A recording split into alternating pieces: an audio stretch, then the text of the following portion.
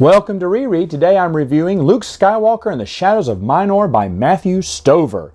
Been a while since I've read this. I remember my first review, I liked it, and a bunch of comments were on there going, Matt, this wasn't that very good of a book. And I was like, oh, okay. So I was very interested to see if I would like it again. First off, it begins where Luke Skywalker, and I remember this part clearly, is with someone called Gepton, who is like an investigator for the Republic, and he's been around since the Clone Wars. He didn't care for Jedi that much.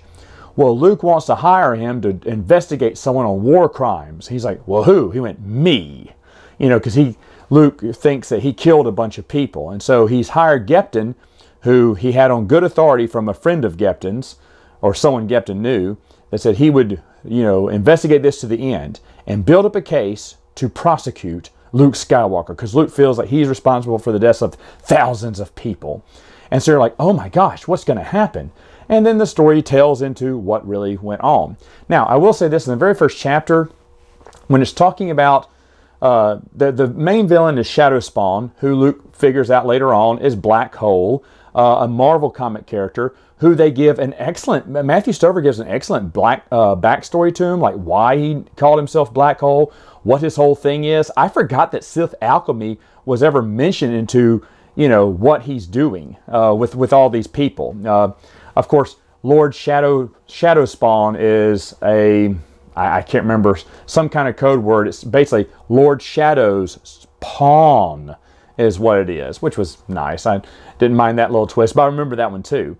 And he basically works behind the scenes, and Luke tells everyone that. Now, Finn Shiza is also in this too, from the Marvel comic book, and there's, like I said, a lot of continuity in all Stover stuff. There seems to be a lot of continuity, not only from his past books, because, well, I'm kind of getting ahead of myself. Anyway, Lord Shadowspawn has these crystals that he can embed within people's brains and whatnot, and that's how he can control them.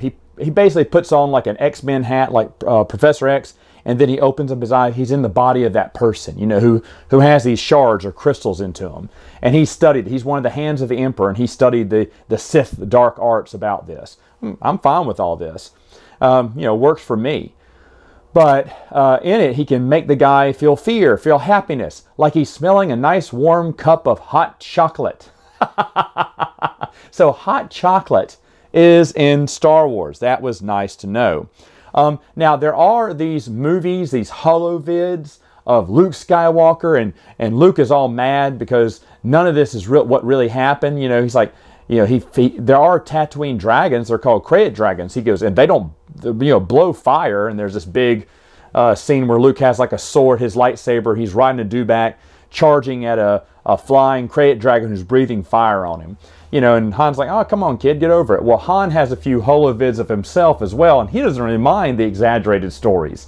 So I think that was pretty funny, and that's basically a punchline throughout, a recurring gag through the book, because someone goes, wait, Luke Skywalker? Like in Luke Skywalker and the Dragon Slayer, whatever the movies were.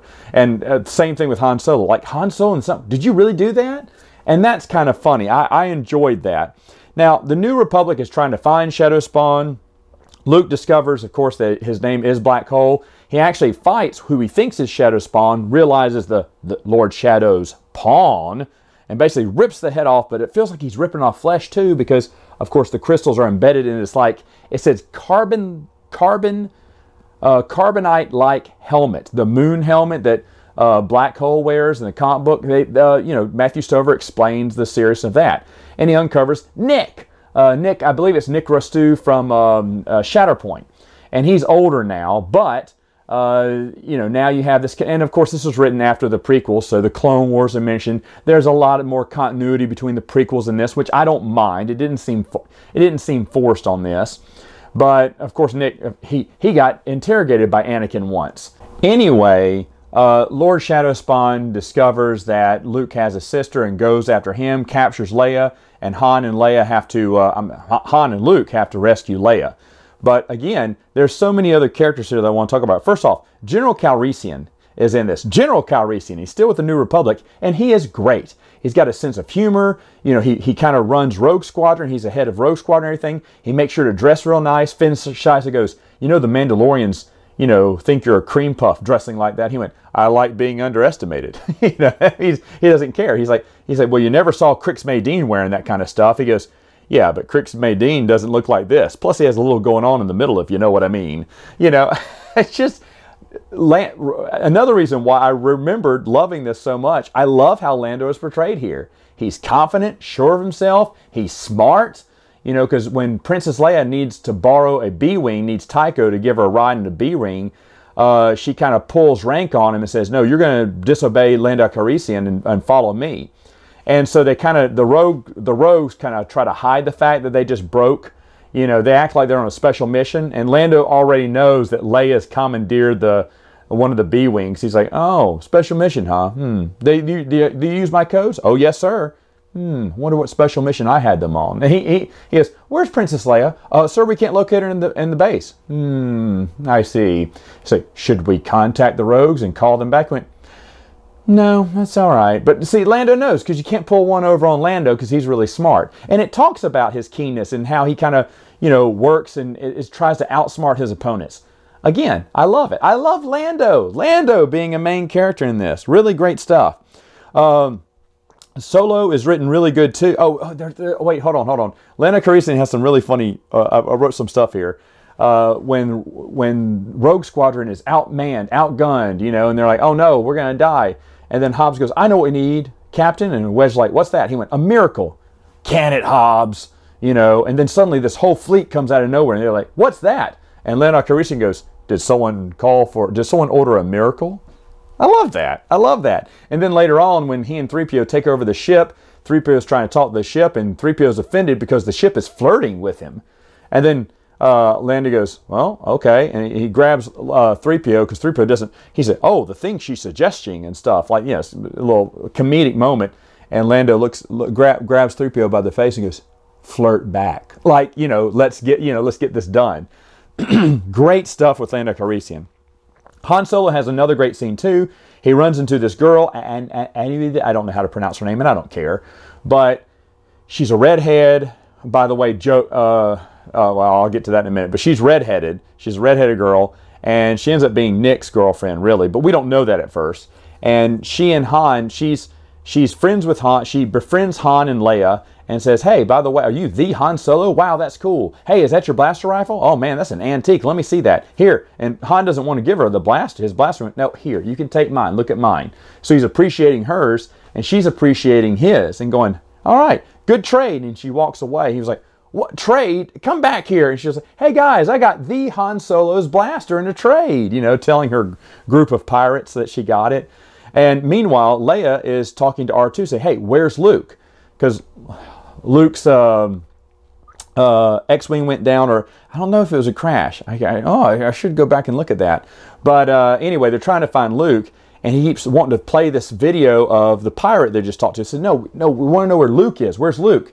And Han goes, let her play the videos. And so they play the video of the pirate. Now, I should mention before this that the pirate knows Han from his movies and whatnot, but she's heard tale of Han Solo too.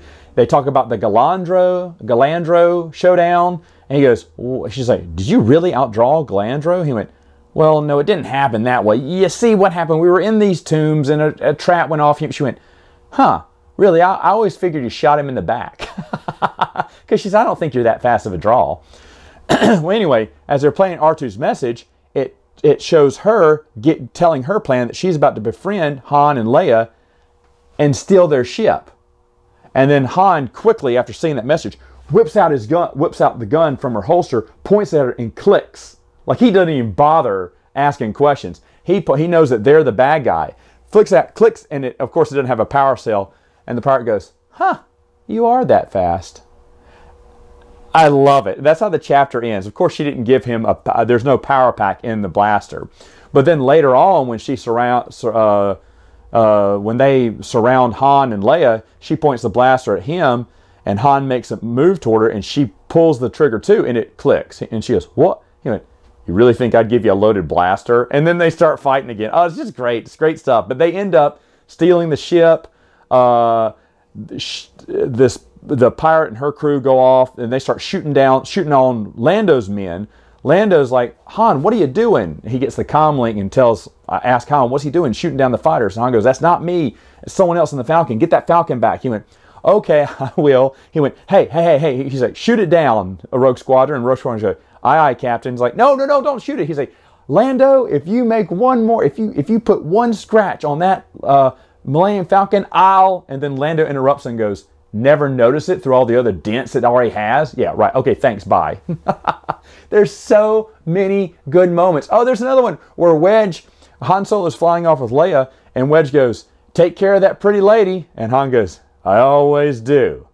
And then he realizes that Wedge was talking about Princess Leia and not the Millennium Falcon. It's so good. It is so good. So many moments on here to talk about.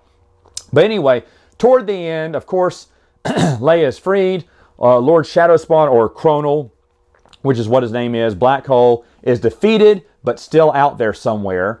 And meanwhile, it goes back to the epilogue where Gepton turns in his report to Luke Skywalker. And Luke is mad. Why? Because it's a screenplay for another holovid. Gepton has decided that investigating it, Luke is a real hero. And yeah, he should have killed those people. It wasn't an accident. They should have died. Luke did the right thing, you know, because Luke killed a bunch, gave an order, made a decision that killed a bunch of people. Luke doesn't want to kill people anymore. This is where he's taken that turn from the Marvel comic book. It's really brilliant, because in the Marvel comic book, I told you, Luke is slashing up aliens left and right and killing stormtroopers left and right, and he's still General Skywalker. Well, at the end of this book, he has retired his commission. He's no longer a general anymore. He's out of the army now, and he's going to make a conscious effort not to kill people so much. So this is where the turning point is, and a bit of maturity added for Luke Skywalker, which is needed in the expanded universe. Because before all this happened, Luke went from, you know, lightsaber happy, killing everyone, to not killing a soul. What happened? Well, he got tired of war. He got tired of the conflict. He figured no matter how many people he killed, it didn't make a difference. He'd still be here today focusing on this problem, you know, and there'll be more issues in the future, he realizes. So he can go about it two ways, killing everyone in sight or trying to find an alternate solution. So that's what he decides. It's really well done. This is actually better than I remember. So bring on the hate here, because I love it even more than I did the first time I read it. It's a really good novel. There you have it. Sorry, reread it. I still love it. All right, folks. See you next time.